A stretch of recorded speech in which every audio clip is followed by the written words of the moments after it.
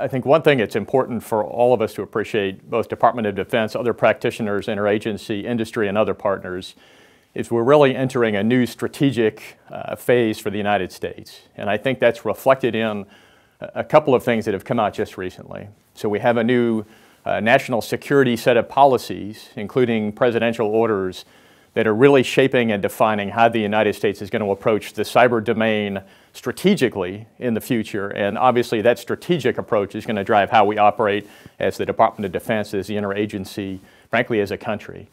And I think what we're seeing in this new strategic level policies is it's a will to really use America's power, diplomatic, information, military, and economic, but to use our capabilities in a much more proactive and a much more assertive way. And we clearly see that reflected in kind of those follow-on documents, which are the National Security Strategy, the National Cyber Defense Strategy, and the Department of Defense Cyber Strategies. And there's a clear nesting, linkage between those presidential level directives and then the policies that flow from that. Some key things that we saw in that are important for everyone to understand is the notion of defending forward. And as a country, clearly we're focused on defense of the homeland, our national security. I think a recognition that we can't just defend within our borders, within the firewalls of our networks, if you will, that we've got to have a presence outside of the continental United States, outside of our traditional boundaries, to do things like engage day to day with the adversaries who are posturing and positioning and doing things outside of our boundaries that are affecting our security internally. So those are two critical aspects. I think the other one that's written into the defense strategies is prepare for war. We've got to recognize that in the cyber domain, we're in constant engagement. And we've got to prepare for a nation-state war. Again, we've seen the Russians, the Chinese, North Koreans, Iranians use all of their national capabilities against us. And we've seen particularly the Russians do that to achieve strategic effect, to shape elections.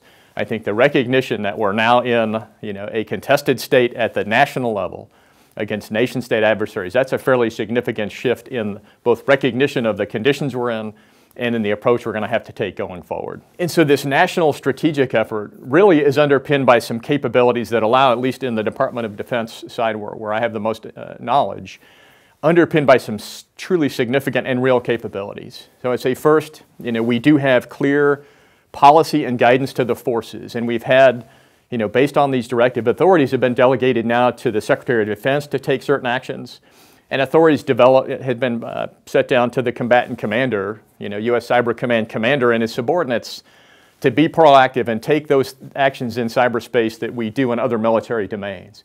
So I think the categorization of cyber operations as traditional military activities, which is a specific kind of a doctrinal term, allows those commanders to take actions, with all the right authorities and the deconfliction and all of the right processing, but to be more active as maneuver commanders, as operational commanders.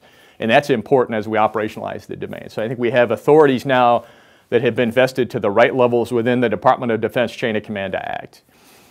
We now have forces, so it's taken 5 years to build, starting in 2012 to 2017. We've gone from having no cyber forces in the Department of Defense that were able to maneuver, conduct offense or defense actively. We now have the 133 active duty teams that are all fully fielded. Now they're not, fully trained and equipped and ready yet, but they're all in being. We have 21 National Guard and Reserve teams that are being formed. So we have this force now of 154 teams that we can employ to do these operations. So it's one thing to argue for authorities and aspire to do things, but now we have a force that is fully capable of operating. And the focus for the force going forward and the commands is to build readiness in that force. And I'll talk, innovation is going to be important to that. I'll talk to how we build those forces in a moment. The last part of the equation that's really important is we now have leadership. We have commanders, particularly in the Department of Defense and leaders in the other agencies, starting with General Nakasone as the commander of U.S. Cyber Command. All of his service component commanders, they all have depth of experience in cyber operations. Every commander who commands a major formation inside of Cyber Command is in his second or third operational tour, either as a commander or a senior staff officer. So we have now the policies and authorities to act, we have the forces to act with, and we have commanders who are experienced, knowledgeable, who have worked together, who can now take the leadership role in maneuvering that force effectively, again, to achieve the objectives they're assigned. So we've really kind of described the state of play, the conditions with authorities and strategy and where we have forces. The next piece is really how do we build the appropriate readiness and capability in the force.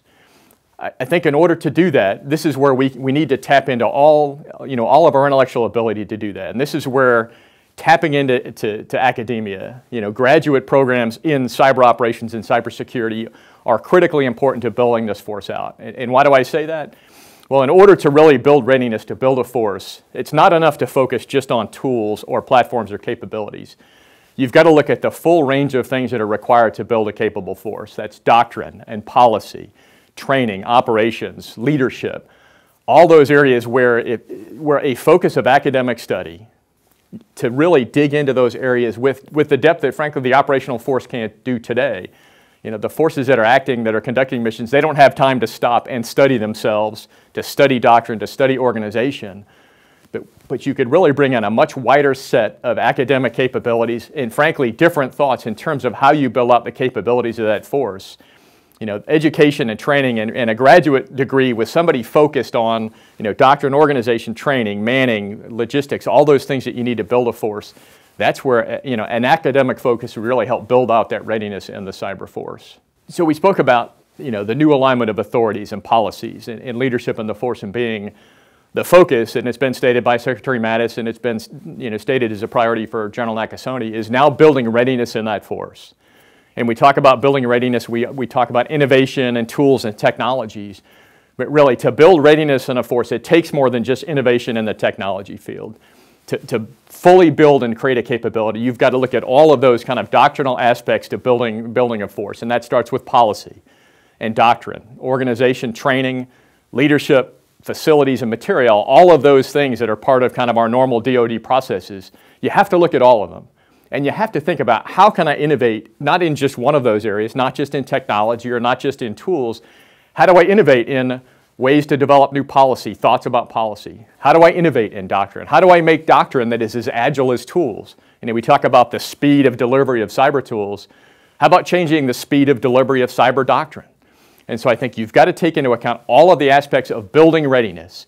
And you've got to bring in a multifaceted team to look at that. You need practitioners, you need operators, you need policy folks, but you also need academics. And this is an area where places like the National War College and the program here, by bringing together a wide variety of academics, can really drill into those areas deeply, study them, and come back with reasonable results, again, working in co-creation with operators and others, but really flush out the elements of that process to increase readiness of the force more quickly. And again, I think an academic setting will really let you be more innovative in thought. You're not restricted by current operations. You're not necessarily restricted by day-to-day. You can really give some deep thought to how you're going to build out readiness in that force, more broadly.